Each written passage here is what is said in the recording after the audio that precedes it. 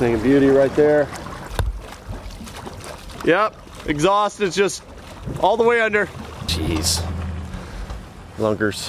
What am I gonna do with that kid? Oh, yes. Turn that down a little bit. Alrighty. Fishing freaks, welcome. The steam, the sunrise. It's all good. We got an MTB Pro Box with us today. We're gonna be taking a gander out here in just a minute. Got Lunkers TV out here with me today. Feeling like this is one of those little magical mornings. Send it in, bud. All right, I'm showing 56 right now, 56.8. That's a 10-degree difference from yesterday. What we have going on here is called the spawn. When that water temperature gets 60 degrees, these fish are moving up and doing their thing. We've got an MTB Pro Box with us today, so I'm gonna see what's in here that could be helpful to the spawn. I'm just gonna pause. Alrighty, I see something that I like here. My ass? It's not that. Sight fishing really like to use like small little creature baits, things like that. Also lizards, craws. Right away I see some rage lizards in here. That is thing of beauty. This is another compact creature bait right here. This is a this is called the Brute. This is the Smart Baits Brute. So compact creature bait. Another really good sight fishing bait, it looks like. I actually got one of these big swim baits, the Hypo Tees in here. This is a Weston Hypo Tees. We have another thing. Okay, 3 awesome little sight fishing flipping baits. This is the Ketchco Saw Craw. We even have a jig. All right, we're straight up set for fishing beds. We've also got a little search bait. This is the Runt. Dadgum, man.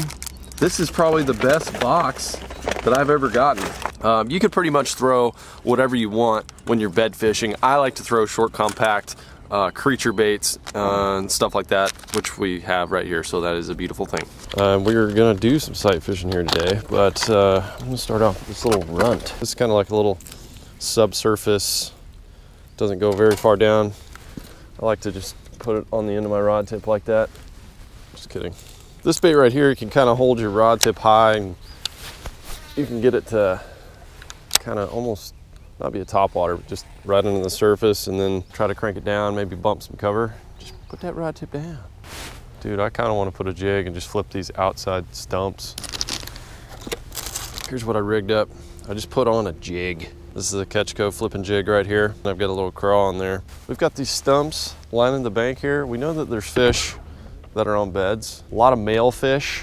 And typically what you see this time of year, you got females sitting on those stumps, and then they'll move up to spawn just depending on when the water gets just right. You can't see yet, the sun is high.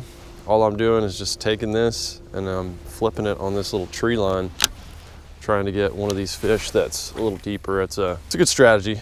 All right, we got a little sun now. We've got some fish swimming around. There's another one over here. I don't know if you can see that one. This is all you do. You look for little sandy holes. All you're trying to do is just throw your bait in there and watch, study the fish, see what it does. All right, male-female pair over here. I'm gonna pitch this jig in there. I'm gonna study these fish. The male's coming in. I think he might actually eat this.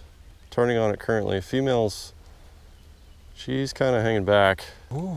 Does she have it? Oh, they're both looking at it. Dude, you're about to connect. Oh my gosh, they're both nose down, dude.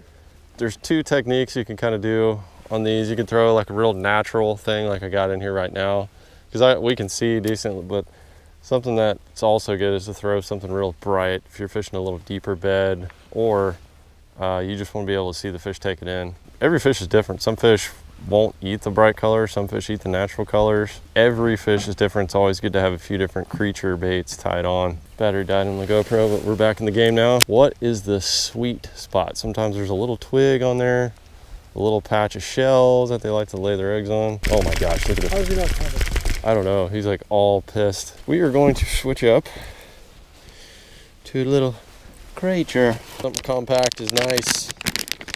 Well, this thing's a little crazy right here. This is that Smart Baits Brute. It's kind of a bright chartreuse when it's warm. It's like a red shad kind of color when it's cold, but I like that it's nice and compact. Oh yeah. Oh, it's literally going to change colors when I throw it in. That should be interesting. Look at that, took my tail right off. Oh God. We both just set the hook and missed our bed fish right there. We got tangled. This is pretty good when you can be sitting in the same area fishing multiple fish.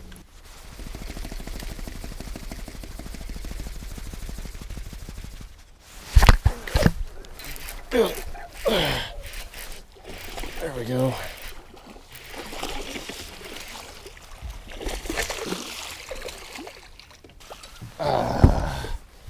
Woo. Yeah. Get him up here on the old mat. Gave it the old shimmy shake there. Like that's a really cool example. When the male just wasn't really eating, when that female came in, he was like, oh gosh, I can't let this thing go by. I got to impress her. Another one right there on that bed. Yeah. We're going to get some more of these for you. Stay tuned. Smoke them. Smoke them. Oh, wow, that one right there's not. I know. And that one's a male and female. Alrighty guys, that was a lot of fun. Something else that works is lizards too. You know, that was just a little creature bait. The craw's in there as well. That's a good bait. Rob's actually already caught a few fish on that saw craw today. This is a rage lizard, which I've never thrown before. I've thrown a lot of lizards, but never an actual rage lizard. So the next bedfish we find, I'm gonna try this and see how that works. Got another one right here. We're just checking to see. Got that lizard on. Oh, it's like right on that lizard. Eat it, eat it. Apologize. Oh. It was swimming with it? Yeah. It's a bigger one. Was it? Yeah.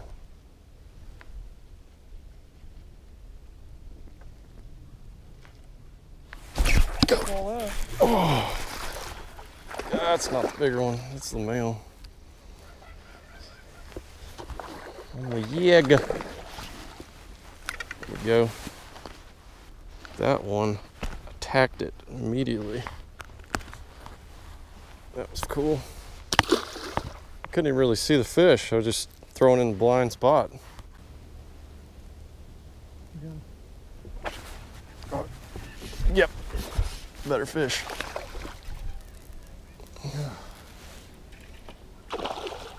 Nicely done. Okay.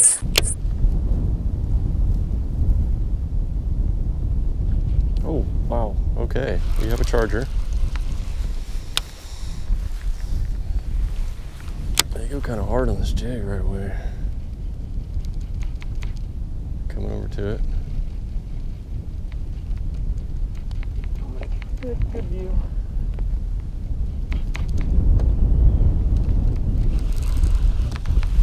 Okay, got a little wind battle here as well. There is a fish on this stump right here. It's got a bed on the stump. This little crawfish on the end of this jig is a nice little presentation. Kind of stands up. I'm trying to look for the sweet spot right now. I think it's unfortunately right on the back side of the stump where bass like to get tangled up. But that is a nose downer right there. Got him.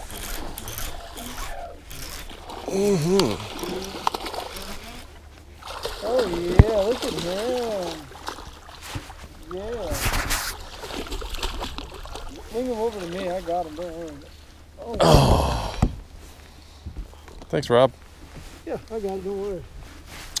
That one looks like he's been up there a little bit. Looks like he's seen a few days on the beds so far. You just tell when they get towards the later end of the spawn, they get a little beat up. Not too bad looking though. Not too bad.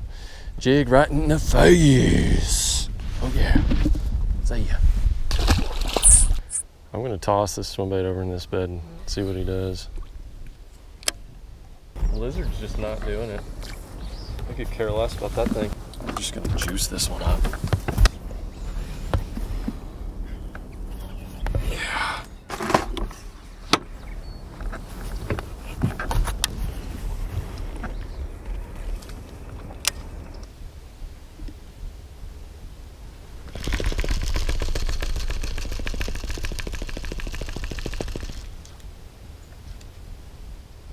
Go. Oh. Jeez. Wow.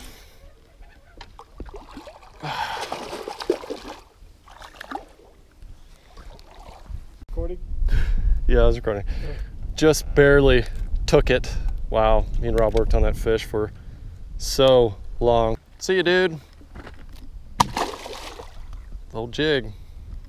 let's see, I think 2 on the jig, and yeah, so it's 3rd fish, and 1 on that little brute. None on that lizard so far. All of them that have seen the lizard inside the bed, they just kind of look at it on the outside. They're not going hard on that lizard.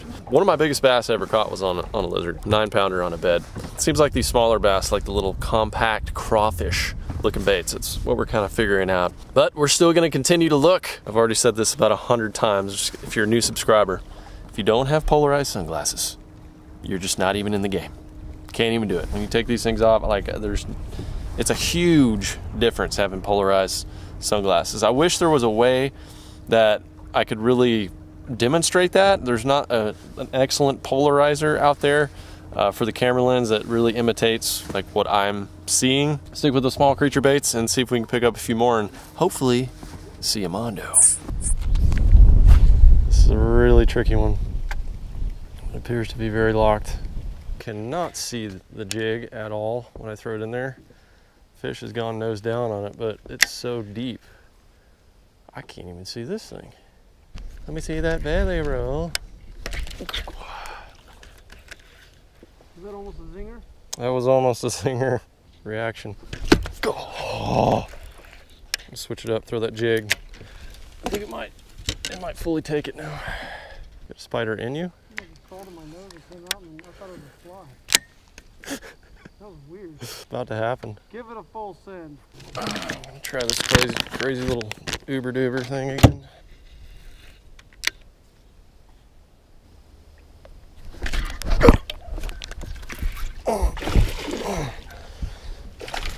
Oh, golly. Oh, God. Come here. Ah. Woo. Man, had to work on that one. I wasn't recording. Oh, good. Got plenty of weird angles, though. Yeah. Oh, cool. That's a fat fish. Fat and healthy fish right there. Nice one. We'll send that one back home. See you, dude. Cool. Well, we find ourselves back at the crib here with the boat off the water. At this point in the video, we're late in the afternoon, but unfortunately, some of that footage was lost. I blame it on Willis, but yeah, it was pretty much just my brain. But we really didn't miss out on too much. A lot of the pattern for most of the day was just fishing for males. Some females were paired up and fishing the old baits in the MTB box. I gotta say, this is the best box I've ever received from Mystery Tackle Box. Just loaded with good stuff. One of the things I didn't even use in the box that I could use on that jig, this is another really cool thing I'm gonna be using, is the brush bands. This is made by one of my idols in the fishing industry, Big O.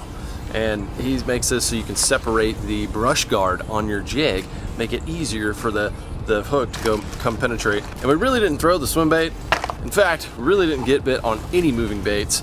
It was all about sight fishing. And from what I've been studying, that is typical on the moon phase, going up towards the first 3 days before the new moon and the full moon. We were about 5 days out from the new moon and the fish were just shut down. The males were moving up to do their thing, spawn, but the fish were not feeding. They were just waiting to push up. Later in the week though, things change, and we're gonna get into that more. But if you guys wanna pick up one of these juicy boxes like the MTB Pro box, and maybe even the Elite box that they got, check them out and use the promo code down in the description to get $10 off your first box. Now stay tuned tomorrow, because me and Rob are gonna be heading to a new lake, and then a new lake after that. Matter of fact, just go ahead and subscribe to the channel, hit the notifications so you don't miss a single bite all year long.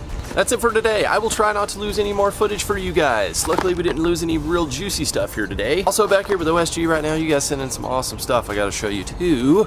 So stay tuned for that. I will see you on the next adventure.